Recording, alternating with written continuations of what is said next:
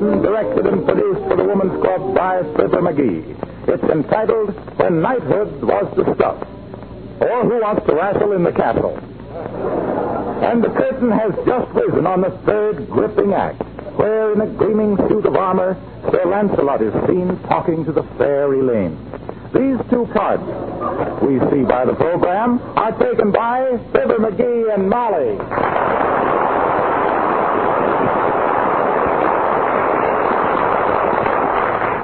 Ah, Sir Lancelot, do not be so distant. Come up closer to me, fair knight. Oh, sure.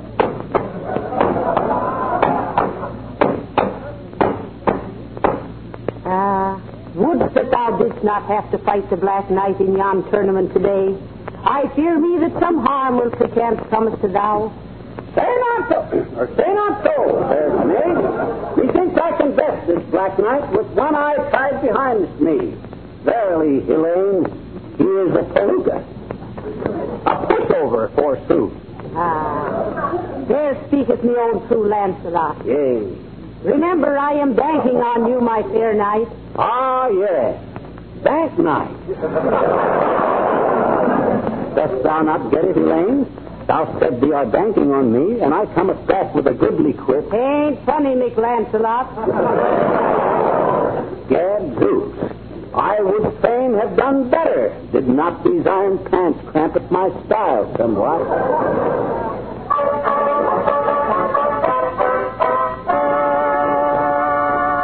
Listen, my Lancelot. Someone approaches the drawbridge. Is that what that was? Could it be the man who comes to our house when Papa's gone away? Nay, fair maid, it is the Black Knight. And now I must go forth to do battle for thy hand. Hold it now, hold it. For shouldst I fail, must thou perforce be given in marriage to the Black Knight.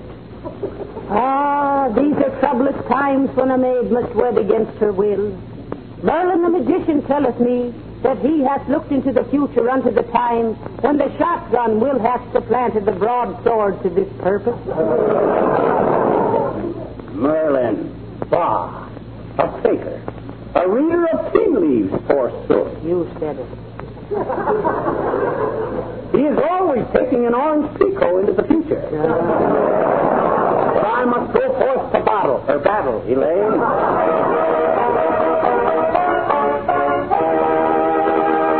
Aha! He cometh!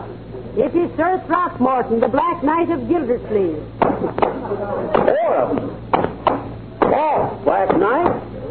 Oh, it is I, Sir Lancelot, challenging thou to combat. Oh, yes. Good day, good night.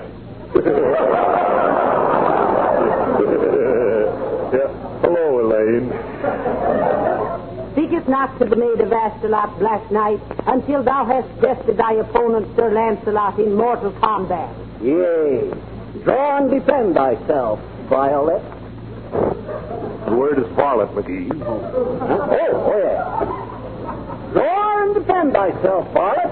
And may the best man win. To arms, Knave, to arms. Go to it, Lancelot, me bully boy. Try a left jab with thy broadsword. Verily, it sounded like a boiler factory. I fear me this place is louder than yon armor. None of your tricks now, Gildersleeve. Remember, I'm supposed to win. All right, McGee. We got to make this look good, otherwise we'll... Cut that out, McGee. You stuck me. Well, I couldn't help it. You're so darn clumsy. That's so. Well, let me tell you... You stop that stuff, McGee, or I'll bang your iron pajamas into a wad of tinfoil. All right, you bangy, but don't give me any more of your lip. Heavenly night, or day. Look at him go, will you? Now, look here, Lancelot. I've had about enough of this.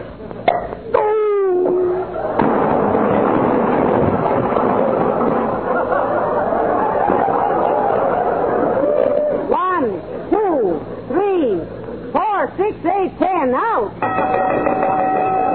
Ladies and gentlemen, the winner and still champion, Sir Lancelot. Now that I have won my hand in fair combat, Elaine. Wilt marry me? I wilt indeed, brave Lancelot. Ah, do I will. What, fair maid? Thou seemest sad. Thy eyes are drooping. What botherest thou? Tell me, Lancelot, hath America yet been discovered? Nay, not until 8 centuries hence. Well, then how canst thou take thy bride to Niagara Falls?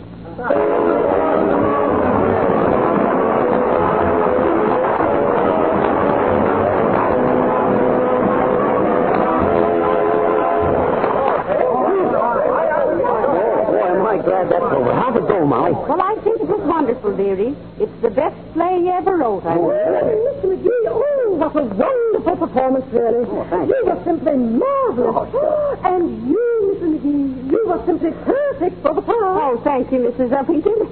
Do you really think so? Oh, I do indeed. The minute I saw you come out on the stage in that costume, I said to myself, how delightfully she portrays a girl of the Middle Ages.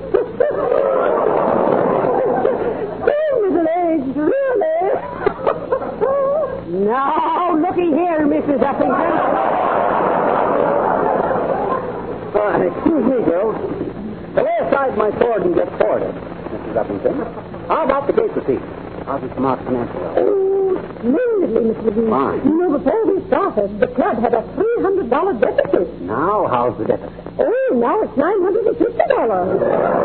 Isn't that wonderful? Oh. The biggest deficit we ever had. Wonderful. Oh, my, I'm so thrilled, really. How's the audience reaction, Uppy? Good? Oh, now, I was extremely disturbed about that for a time during the second act. Why, Mrs. Uppington? Well, the steam radiators were hissing so loudly, and when I ran down to turn them off, there were no radiators. Oh, really, that was very amusing. Oh, well, goodbye now, goodbye.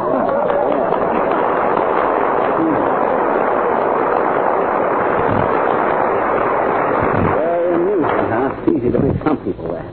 Can you imagine that? Oh, well, don't feel too badly, dearie. You did your best. I'm hurt.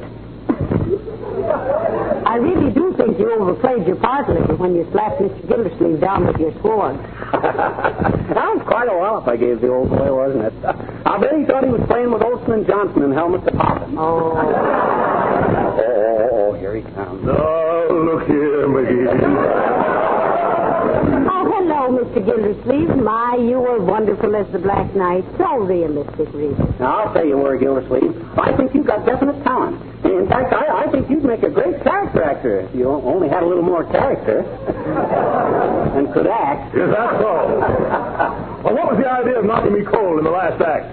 That baseball bat wasn't in the script, McGee. Well, that was just a sudden inspiration, Gildy. Did you see that dent in his helmet, Molly? That was the biggest depression I've seen since 1929. That's enough from you, McGee. Oh, yeah? Take off that armor and meet me man to man. I'll blitzkrieg you. Oh, here, now, Mr. Gildersleeve. That's okay, Molly. That's the way the little boy wants it.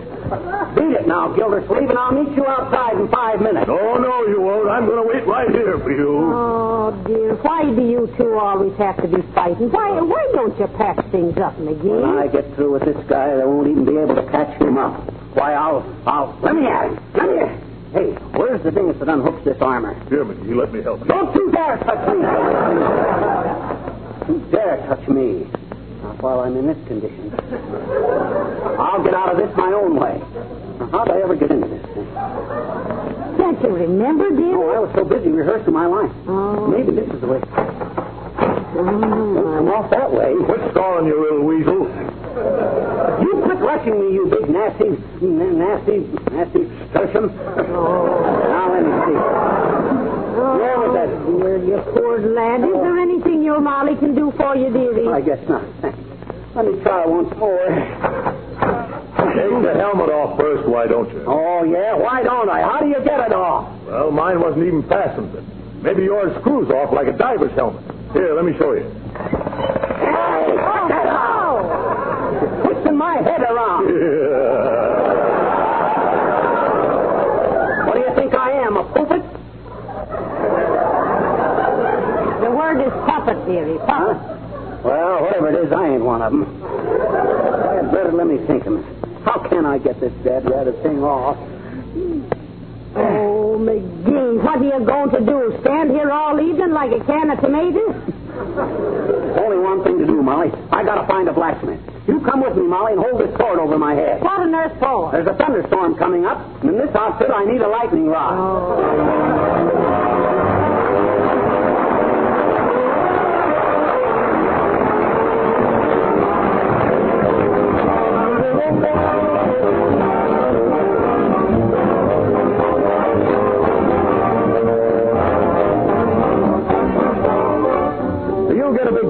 Driving a beautiful, shiny new automobile.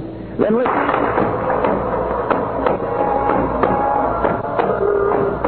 Heavenly days, aren't you getting tired, dearie? We must have walked 5 miles looking for a blacksmith shop. Oh, well, I think there's one right around this next corner. Oh, no, there isn't, McGee. Now, look here, Mr. Gildersleeve. How many times must we tell you to stop following us? Go on home, Gildersleeve. Beat it. Scram. I won't do it. I want to be there when you get that armor off. Well, I wish I could get it off right now, Gildersleeve. I'd show you. Now run along and quit tagging us. I'll follow you as long as I want to. This is a free country. Oh, yeah. Well, let me tell you, Gildersleeve. All right. Break it up there. And you, where's your license? License for what, officer? For holding a...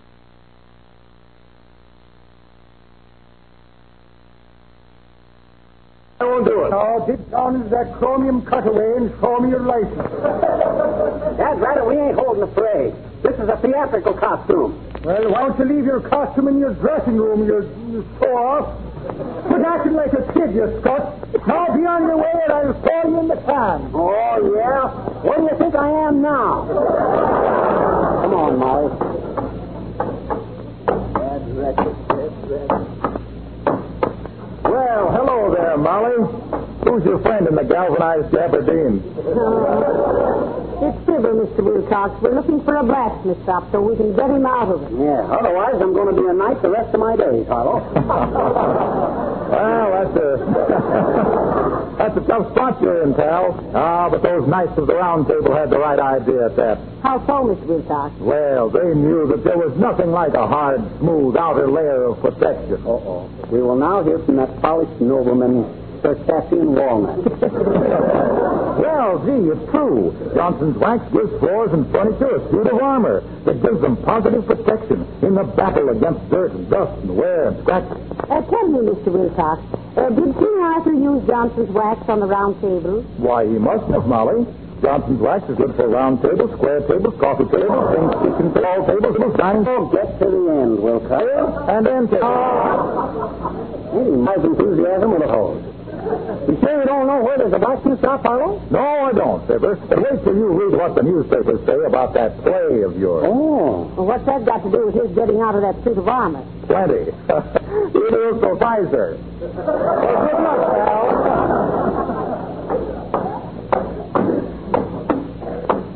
McGee. Huh? You can follow. Such a begrudge. Come up to me and put it out like that. Oh, now, McGee. Remember, it's his great big against you and that poor little suit of armor. Don't take any chances. Oh, there, my dear. Who's your friend in the noisy knickers? It's my husband, Mr. Boomer. We're looking for a blacksmith to get him out of the armor. Maybe you're the guy we're looking for, Boomer. As Mr. Roosevelt says to Mrs. Farley, how about the loan of your Jimmy for a while?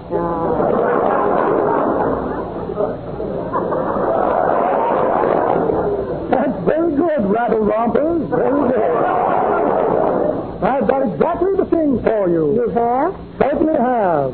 Little invention of my own, the little gem can cutter and oyster opener. Guaranteed to open any Pullman window with one smart blow of the glass.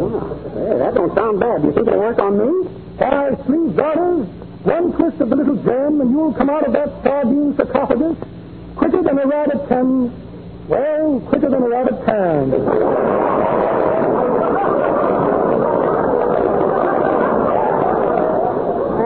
Trot it out, Mr. Boomer. Trot it out. This time you've made a sale, I think. All right, my dear. I have a little gem can opener right here someplace. Now, what did I do with that little gem?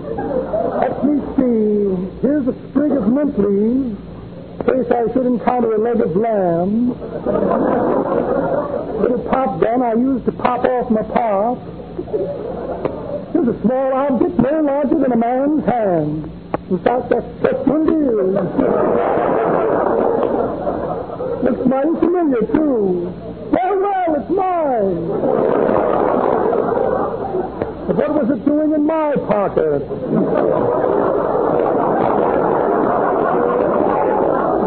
Here's a letter that Louis the Lifer asked me to deliver to the governor. It says here, I've been in here for 30 years, and again Roosevelt and Taft and Dewey are going to run for president. I'd like to get out now, if you'll pardon me. This is where I came in.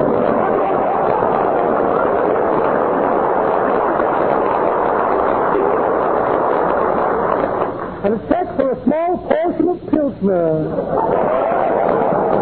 Well, imagine that. No little gem can opener. Come to think of it, you've done me a good turn, Paul Sly. What's me? I'm going right home and invent a little gem right now. Good day, my dear, and so long to you, demountable drawers.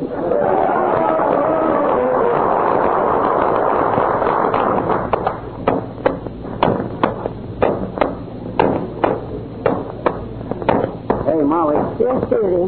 Is Davis Breeze still following us? Yes, it is. I just climbed up around the corner. Lucky for him, I can't get this dead-ratted armor off. I'd pound him flatter than yesterday's beer. That guy don't know what he's up against, tackling me, Molly. Oh, well, that's human nature, McGee, going up against hopeless odds. Just think of the man who ate the first lobster, dearie. I still don't see any blacksmith shops, Molly. What are horses wearing nowadays, anyway? Bedroom slippers? Ah, you poor lad. You must be simply worn out dragging around in that pile of scrap iron. You're right near our house. Why don't you go home and lie down a while? Well, that's not a bad idea, Molly. Once I get a rest, maybe I can remember how to get this thing on. Well, haul there, daughter. Who's rummy in the river? Well, this is Mr. McGee, Mr. Oldtimer. Here's, eh? How'd you ever get married, Johnny? Just overdid my diet, old timer. Didn't have enough iron in my system, and now I got too much system in my iron. Wow. Well, Peter, I don't get it. Well, he had to wear this costume in a stage play, Mr. Oldtimer. He was very much on his mettle, and vice versa. Now, that's pretty good, daughter. But that ain't the way I hear it. Oh, dear. The way I hear it, one fellow says, "Fellow, he says. It won't be long now till all them political candidates start calling each other names over the radio. They were smart to all take a tip from this program and use Johnson's wax in all their platforms. What do you mean, says fellow? Well, says the first fellow, you know what Wilcox says. Dirt can't cling to a Johnson wax surface. Well, it's commercial, but it's cute.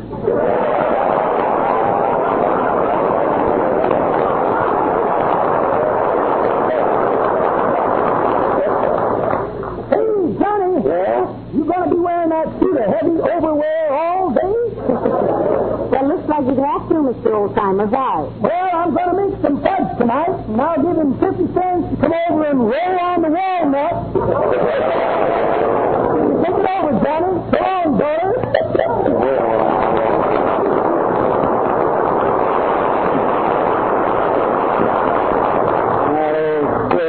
He's got more silly notions than a 5 and 6 cent store. Boy, am I tired. All day. We're almost home, dear, and I make a nice cup of tea. And then I look in the classified directory for somebody to get you out of that place. Might be a good idea to start looking under filing systems. Otherwise, I don't know how I'm going. Oh, yes, sir. Hello there, little girl. Hey, I see you at our play tonight. How'd you like it? Well, I attended the play in my professional capacity of it.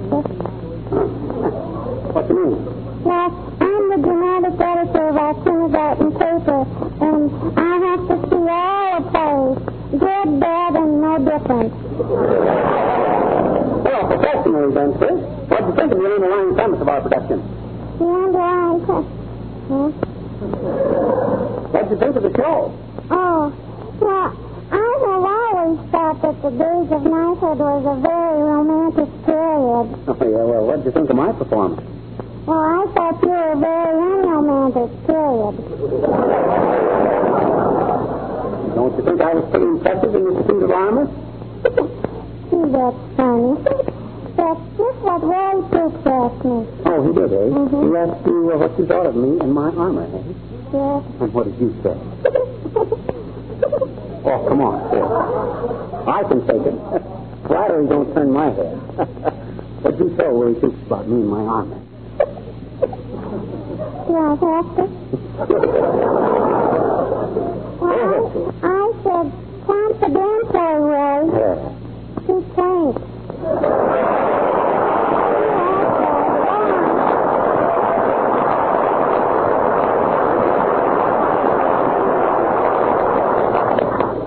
Kid. You know, Molly, I still think she's a midget. Well, thank goodness for about her. Oh, there, McGee. Oh, dear. I've been waiting for you. Oh, my. Oh. So you haven't got that armor off yet, eh? That's a pretty acute observation, Gildersleeve. Now, out of my way before I flatten your arches with these iron oxfords. You're a hard man, McGee. But wait till you climb out of that chafing dish, you'll be sorry. Is that so? Yes, that's so. Oh, yeah? Yeah. Say, who writes that snappy dialogue for you boys? Is it Noel Coward? Why should I waste any brilliant epigrams on this lowbrow? Come on, Molly, let's... Hey, wait a minute. Lock the door. It's locked. Now, let me see. I jiggle this little gadget on the shoulder here. Unhook the front. Slide the helmet back. What? Oh! It's all off. Click the whistle. Boy, is that a relief. Give me the evening paper, Molly. Here. And here's your test theory. But say, look here, McGee. If you could take that armor off so easily, why didn't you do it at the theater? What? And get my block knocked off? McGee! Have you got that armor off yet? Huh? Oh, yes. I got the armor off, but I got my glasses on now. Good night, Black Knight. Next Sunday is not only dedicated to mothers, it is also National Hospital Day, in honor of the birthday of Florence Nightingale, the founder of modern nursing. Yes. So may we suggest you pay a visit to your hospital and get acquainted with your most helpful neighbor. And don't forget, it's the men and women in white we turn to when everything looks black. Good night. Good night, all.